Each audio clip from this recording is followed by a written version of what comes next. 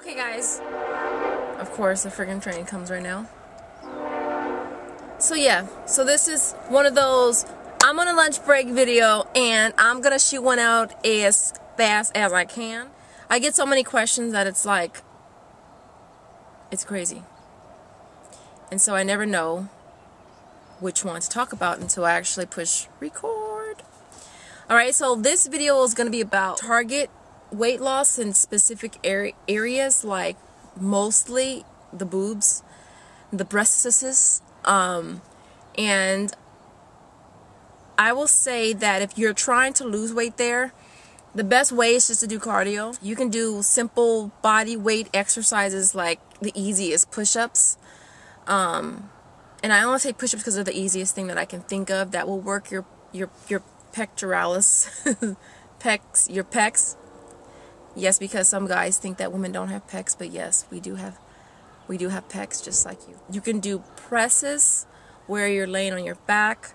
If you want to be able to do work your core at the same time, you can do it on a stability ball where you lay on your back and the stability ball is on your upper back, and you can just do presses up with whatever weight that you decide to use. That'll be good as well. Well, I've kind of got both spectrums, whether it be women that are heavier on top that want to be a little smaller, or that have noticed with weight gain they've gotten bigger.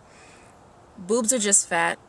I mean, that's all it is it's fat. So if, as you lose weight, most women, as you do lose weight, you will lose them as well. Now, with me, I lost some inches when I started losing weight, which I don't necessarily mind at all too much. I'm just hoping I don't lose any more because I need all that I have. I mean, I guess technically all you really need is a handful or a mouthful, but but that's getting off the subject. Okay, so basically I'll try to be more serious about the subject because I know that the questions that you guys send me, you're being serious, and so I owe you that much. So if you want to lose it, it's just fat, so it's a matter of doing incorporating a balance between cardiovascular workouts and muscle or resistance training. Alright, so I would recommend something like 3 days of cardio and 2 days of muscles. Like I said, you can do push-ups because those are the most easiest and you don't have to use any kind of weights or anything like that. If you do want to be more challenging, you can lift, maybe do some 10s and do maybe 3 sets of 12 of the presses. And as you get stronger, you can either increase your weight and drop your reps, or you can just stick with the weight and just do more reps. It's entirely up to you. But I know that that's one of the questions I get the most from women. You get some that just do not want to lose what they have. I have never been a big fan of targeting specific areas for weight loss. I think it's an overall, thing that you have to do, where you have to work every part of your body. And in doing that, you're going to lose weight from everywhere. I'm a big fan of cardio. I'm a big fan of running. You guys know that.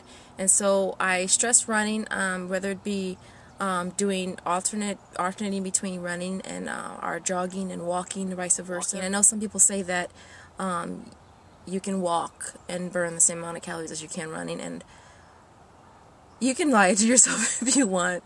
Make yourself feel better that you're walking and think that you're burning as many calories as you would running. That's not the case.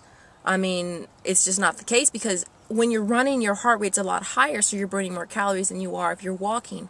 If I'm walking, my heart rate might be maybe 65, 70. If I'm walking, granted, I'm just doing a casual walk, I'm not power walking.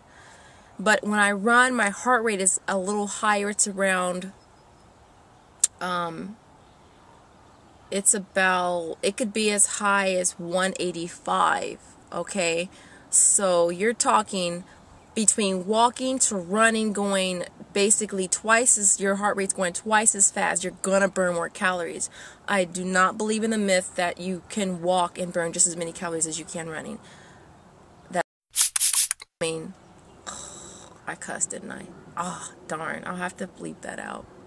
But anyways, you guys get the point. So I really hope I answered the question. I know I started to ramble a little bit, you guys, but I'm trying to catch up with these videos as far as the question videos, because I have tons of them. And so I will leave it there. happy Mother's Day to all the mothers out there. Happy Mother's Day to the fathers that are playing double roles, because I know that there's a lot of single parents out there. Parenthood is such a blessing, and I know through all the trials and tribulations of parenthood, but you know what? Could not have any better job than to be a mother. So I'll leave it there, and I hope that you guys have a beautiful day, and I will see you guys on another day in the life of a soldier girl. Later, guys.